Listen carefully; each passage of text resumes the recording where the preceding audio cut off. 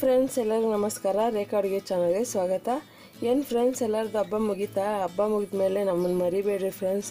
ನೋಡಿ, ನಾವು ಇವತ್ತು ಬಟರ್ ಮಿಲ್ಕ್ ಮಾಡೋಣ ಅಂದ್ಕೊಂಡಿದ್ದೀನಿ. ಅದರಲ್ಲೂ ಮಸಾಲ ಬಟರ್ ಮಿಲ್ಕು ತುಂಬ ಸ್ಪೈಸಿಯಾಗಿ ಸಖತ್ತಾಗಿರುತ್ತೆ. ಇದನ್ನು ಹೇಗೆ ಮಾಡೋದು ನೋಡೋಣ. ಇದಕ್ಕೆ ಬೇಕಾಗೋ ಇಂಗ್ರೀಡಿಯೆಂಟ್ಸು: ಒಂದು 1/4 ಲೀಟ್ರ್ ಮೊಸರು, ಒಂದು ಅರ್ಧ ಟೀ ಸ್ಪೂನ್ ಪೆಪ್ಪರ್ ಪೌಡರ್, ಅರ್ಧ ಟೇಬಲ್ ಸ್ಪೂನ್ ಜೀರಿಗೆ ಪೌಡರ್, 1 ಟೇಬಲ್ ಸ್ಪೂನ್ ಆಗೋಷ್ಟು ಉಪ್ಪು, ಒಂದು ಚಿಕ್ಕ ಸೈಜು ಮೆಣಸಿನ್ಕಾಯಿ, ಸೊ ಖಾರ ಕಡಿಮೆ ಇರುತ್ತೆ, ಪುದೀನ ಎಲೆ ಒಂದು 10 ರಿಂದ 15 ಎಲೆ, 2 ಟೇಬಲ್ ಸ್ಪೂನ್ ಕೊತ್ತಂಬರಿ. ನೋಡಿ, ನಾನು ಫ್ರಿಜ್ಜಲ್ಲಿರೋ ಕೋಲ್ಡ್ ವಾಟರ್ ಒಂದು ಅರ್ಧ ಲೀಟ್ರ್ ತೊಗೊಂಡಿದ್ದೀನಿ. ಐಸ್ ಕ್ಯೂಬ್ಸ್ ತೊಗೊಂಡಿದ್ದೀನಿ, ಒಂದು ಅರ್ಧ ಕಪ್ ಆಗೋಷ್ಟು. ಈಗ ಹೇಗೆ ಮಾಡೋದನ್ನು ನೋಡೋಣ. ನೋಡಿ, ನಾನು ಈ ಥರ ಒಂದು ಜಾರ್ ತೊಗೊಂಡಿದ್ದೀನಿ. ನಿಮ್ಮ ಮನೇಲಿ ಯಾವ ಜಾರ್ ಇದೆ ಅದರಲ್ಲೇ ಮಾಡಿ. ಪುದೀನ ಫ್ಲೇವರ್ ಇಷ್ಟಪಡೋರು ಜಾಸ್ತಿ ಹಾಕೋಬೋದು, ಕೊತ್ತಂಬರಿನೂ ಅಷ್ಟೇ. ಮೆಣಸಿನ್ಕಾಯಿ ಬೇಡ ಅನ್ನೋರು ಸ್ಕಿಪ್ ಮಾಡ್ಬೋದು, ಹಾಕಿದ್ರೆ ಚೆನ್ನಾಗಿರುತ್ತೆ. ಈ ಮಜ್ಜಿಗೆಗೆ ಒಳ್ಳೆ ಕಿಕ್ ಕೊಡುತ್ತೆ, ಸಖತ್ತಾಗಿರುತ್ತೆ ಸ್ಪೈಸಿಯಾಗಿ. ಈ ಜೀರಿಗೆ ಪೆಪ್ಪರ್ ಪೌಡ್ರೆಲ್ಲ ಹಾಕೋದ್ರಿಂದ ಒಳ್ಳೆ ಮಜ್ಜಿಗೆ ಫ್ಲೇವರ್ ಸಖತ್ತಾಗಿರುತ್ತೆ.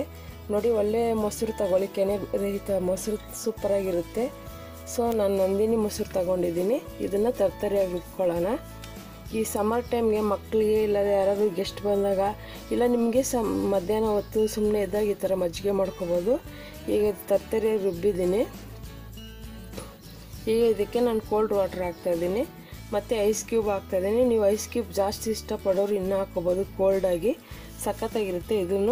ಇದನ್ನು ರುಬ್ಕೊಳ್ಳೋಣ. ನೋಡಿ, ಇದನ್ನು ರುಬ್ಕೊಂಡಿದ್ದೀನಿ ನಾನು. ನೋಡಿ, ಎಷ್ಟು ಚೆನ್ನಾಗಿ ನೊರೆಯಾಗಿ ಕೆನೆ ಒಂಥರ ಬೆಣ್ಣೆ ಥರ ಸಖತ್ತಾಗಿರುತ್ತೆ.